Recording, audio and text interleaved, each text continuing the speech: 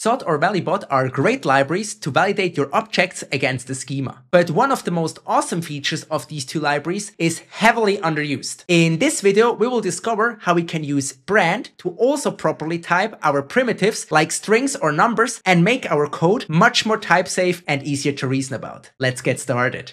So for everyone who has already used Zod, this code snippet should look quite familiar. We have two really simple schemas here, one for a string which has to be an email and one for a string which has to be a UUID. What we are then doing is we have these two variables, email and ID, and we are passing these two variables to our email and UUID schema and are checking if they are a valid email or a valid UUID. We then pass these two values to our sendEmail function. So let's take a closer look into the sendEmail function. The first argument here is a string. We call it ID, and the second one also is a string and we call it email. Now we are using the ID argument here to call our logit function, and this just takes a normal string. Now the second argument, of course, our email we will use to send the real email. But we have some issues with this sendEmail here. The first thing is, what we of course can do is we can use sendEmail and we can pass any string we want. We can use totally not an ID and totally not an email, and TypeScript doesn't stop us from doing that because any two strings are allowed. But there is another thing which is also dangerous, the order of the arguments, because we can see here valid email and valid UUID are in the wrong order. Valid UUID should be the first argument and valid email should be the second argument. But there is no way that TypeScript can know that because for TypeScript these are just two strings. So we have these two issues, right? The ordering problem and also that we are allowed to pass any string to this sendEmail function. And this is exactly where we can use branded types. Before we add the branded types, let's first infer the email and UUID type from our email and UUID schema. So we create a new type here and I call this email and I use Zod infer and I use type of email schema to get the type of our schema here. Now let's check the type here. We can see this is a little bit disappointing. It's just a normal string. But of course it is because there is no built-in email type in TypeScript. This is just a normal string here. Now let's do the same here for our UUID.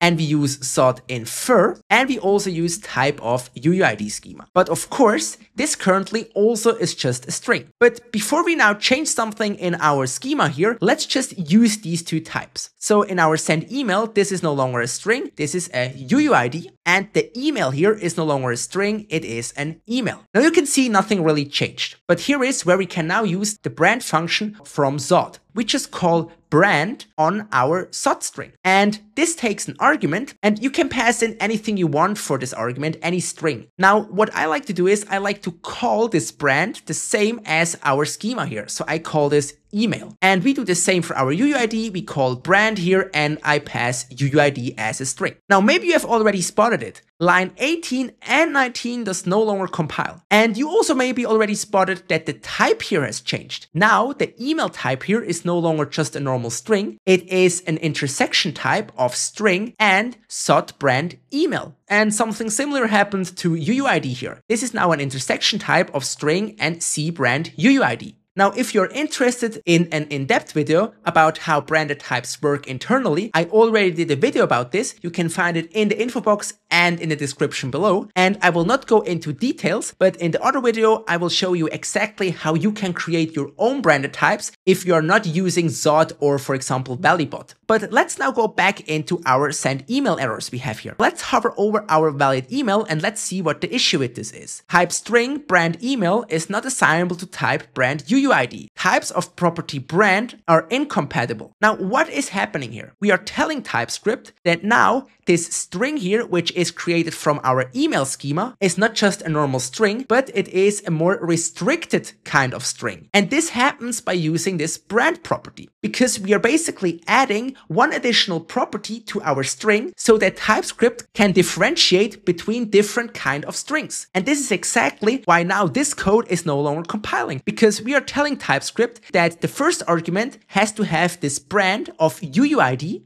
and the second one has to have this brand of email. But the first one here currently has only the branding for email, and it is lacking this branding for UUID. Now let's see what happens when we change the order, when we use valid UUID as a first argument and valid email as a second argument. This now compiles fine. Now we will take a look on line 19, because this of course also is no longer compiling, because if I hover over this, we can see string is not assignable to type brand UUID, because the string is lacking the brand property entirely. Here on line 18 we had the issue that the ordering was wrong, but a string here we pass in here doesn't have either the brand property for email or UUID. So because of that, we are no longer allowed to pass any string to this function, but we are only allowed to pass strings to this function which were already parsed successfully. And in my opinion, this is huge, because let's think in what this will help us to do. We can create schemas for primitives, like for strings or for numbers. We can then restrict them using the Zod types, and then at the end we just call brand on it, and we can make sure that everywhere we are using the type we infer from the schema, that we only get a string which was parsed from Zod before. There is no way that the send email function can get called with a string which is not a result of Zod parsing this string. Now, of course, you can also nest this in a Zod object and can use it for one of its properties, but I wanted to keep it as simple as possible. So I hope you can also see the huge advantage by using this brand function here, because now when you're using Zod or Valibot, I will show you a Valibot example in a second, you will no longer have this uncertainty when you create functions, for example, which take primitives. Now, of course, you are not restricted to only using string. You can, for example, say you create an integer schema and we use Zod number here, and we then call integer. And when we now would create a type for this and we use Zod.infer and we pass our type of integer schema, of course, here currently, this would also just be a number. But we can simply add the brand property to it also, and we call it integer. And now everywhere we use this integer type in a function, we can be sure that the number we are passing has to be an integer, because otherwise we would not be able to pass it to this function. So I use this on a daily basis almost everywhere I'm using Zod, because this makes it so much easier to reason about your code. Because when we scroll down again to this send email function, this is completely clear what we are expecting here. And in here, we don't have to do any checks if this email is a valid email or if this ID is a valid UUID. We can be sure that we can only pass valid UUID or email strings in there.